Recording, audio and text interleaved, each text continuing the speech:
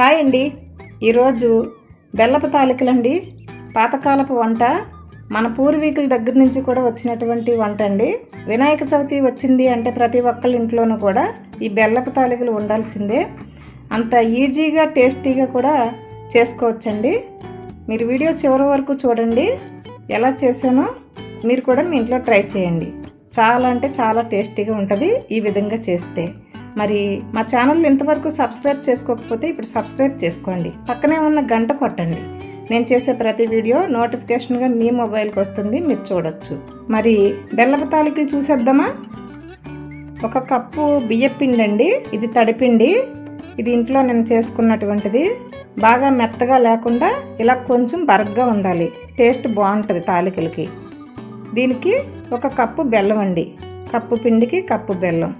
అలాగే 1/2 కప్పు కొబ్బరి ముక్కలు ఇలా పలచగా తరిగి పెట్టుకోవాలి. ఇవి పన్ను కింద పడినప్పుడు మనం తినేటప్పుడు చాలా టేస్టీగా ఉంటాయండి, ఇలా పలచగా తరిగి పెట్టుకుంటే. ఈ విధంగా కట్ చేసుకోవాలి. పిండి ఉక్కించేటప్పుడు చప్పగా తాలికలు లేకుండా ఉండటం కోసం 1/2 స్పూన్ బెల్లం వేసుకోవాలండి, తాలికలు బాగుంటాయి. ఇప్పుడు ఒక పాత్ర పొయ్యి మీద పెట్టుకొని దీనిలో 1 కప్పు నీళ్లు వేసుకోవాలి. చూడండి, 1/2 చిటికెడు సాల్ట్ టేస్ట్ కోసం. దీనిలో ఈ 1/2 స్పూన్ బెల్లం వేసేసుకొని 1/2 స్పూన్ ఆయిల్ కూడా వేసుకోవాలి. ఆయిల్ వేసుకోవడం వల్ల పిండి స్మూత్గా వస్తాయండి తాలికలు చేయడానికి. ఇలా నీళ్లు మరుగుతున్నప్పుడు పిండిని యాడ్ చేసుకోవాలి. ఇలా కప్పు పిండి వేసుకొని గరిటెతో మనం కలియబెట్టుకోవాలి. ఇది కొద్దిగా పిండి కాబట్టి గరిటెతో కలియబెట్టుకోవాలి. 2, 3, 4 కప్పులు పిండి వేసినప్పుడు కలపకూడదండి. పిండి జల్లేసి మూత పెట్టుకొని మగ్గనివ్వాలి. కానీ ఇది కొంచెమే కాబట్టి ఇలా కలుపుకోవచ్చు. పిండి రెడీ అయిందండి, స్టవ్ ఆఫ్ చేసుకొని చల్లారనివ్వాలి. ఇలా చల్లారినటువంటి పిండిని మనం చేత్తో ఒకసారి మెదాయించుకోవాలి.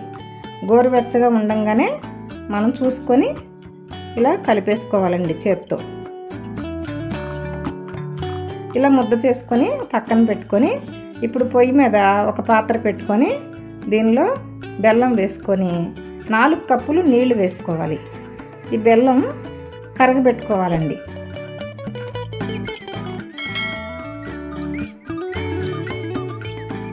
ఇలా ఒక్కసారి కలిగిపెట్టి లో ఫ్లేమ్లో దీన్ని కరగబెట్టుకుంటూ ఇప్పుడు తాలికలు చేసుకుందాం. ఇలా కటింగ్ బోర్డు మీదే చేసుకుంటున్నానండి నేను. పిండి జల్లుకొని కొద్దిగా పిండి తీసుకొని ఈ విధంగా తాలికల్ని చేసుకోవాలి. మీ ఇష్టం అండి, మీరు చేతితో చేసుకోవచ్చు, న్యూస్ పేపర్ మీద చేసుకోవచ్చు, లేదంటే పడిపీటల మీద చేసేవారు ఇదివరకు పెద్దలు అయితే, చెక్కపీటలు, ఆ పీటల మీద కూడా చేసుకోవచ్చండి మీ ఇంట్లో ఉంటే. మనకి ఏ విధంగా అయితే సులువుగా ఉంటుందో ఆ విధంగా చేసుకోవచ్చండి. చూడండి, ఇలా ఎంత పొడవు వచ్చినా చేసేసుకోవచ్చు. మనకి ఎంత ఈజీగా తొందరగా అయిపోవడం చూసుకోవాలి. పొయ్యి మీద పాకం నీళ్ళు కరిగి మరుగుతాయి కదా, ఈ లోపల ఈ పని అయిపోవాలి. మనకి గబగబా రుద్దేసుకోవాలండి. ఇలాగా ఎంత పొడవు చేసినా కూడా మనం మళ్ళీ ఉడికేటప్పుడు కలిపేటప్పుడు అవి ఇరిగిపోతూనే ఉంటాయి. మనకి ఎలా ఈజీ అంటే అలా చేసుకోవచ్చు. పిండి అంతా మొత్తం తాలికలే చేసుకోకుండా ఇలా కొద్ది పిండి ఉండగా ఉండ్రాళ్ళు కూడా చేసుకోవాలండి. ఇలా గుండ్రంగా ఉండ్రాళ్ళు చేసుకోవాలి. కొన్ని ఫ్లాట్గా, కొన్ని రౌండ్గా, ఈ విధంగా కొన్ని చేసుకోవాలి.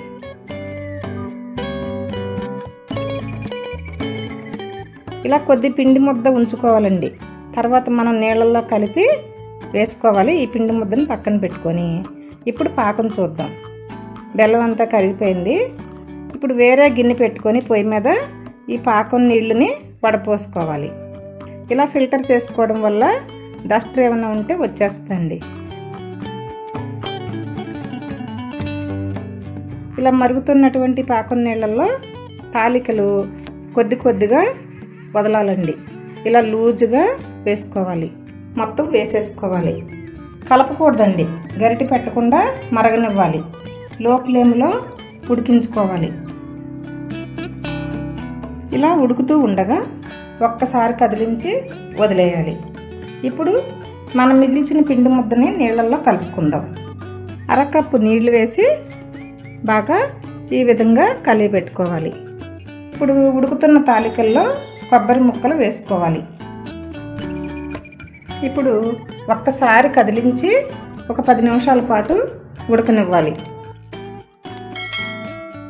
చూడండి 10 నిమిషాల తర్వాత మనకి తాలికలు ఉడికాయి. ఇప్పుడు కలుపుకున్న పిండి నీళ్లు వేసి కలిపెట్టుకోవాలి. ఇప్పుడు దీనిలో ఒక అర స్పూను యాలకుల పొడి కూడా వేసుకొని ఒకసారి కదిలించి ఉడకనివ్వాలి. బెల్లం జిగురు వచ్చే వరకు కూడా ఉడకాలండి.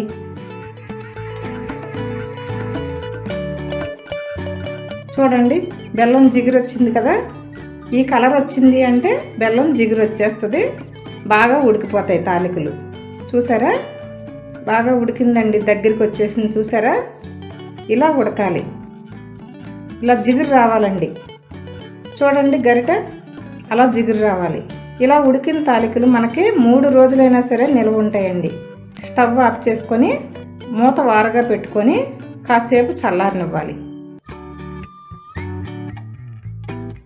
ఇప్పుడు గోరువెచ్చగా ఉండగా మనం సర్వ్ చేసుకోవాలండి.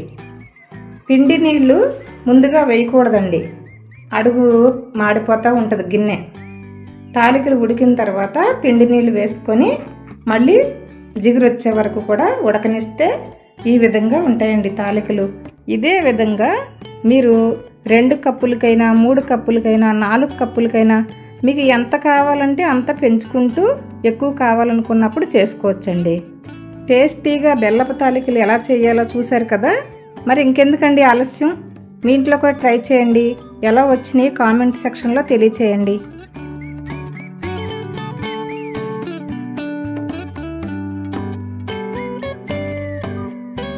ఓకే అండి, ఈ వీడియో మీకు నచ్చినట్లయితే లైక్ చేయండి, మీ ఫ్రెండ్స్కి రిలేటివ్స్కి షేర్ చేయండి.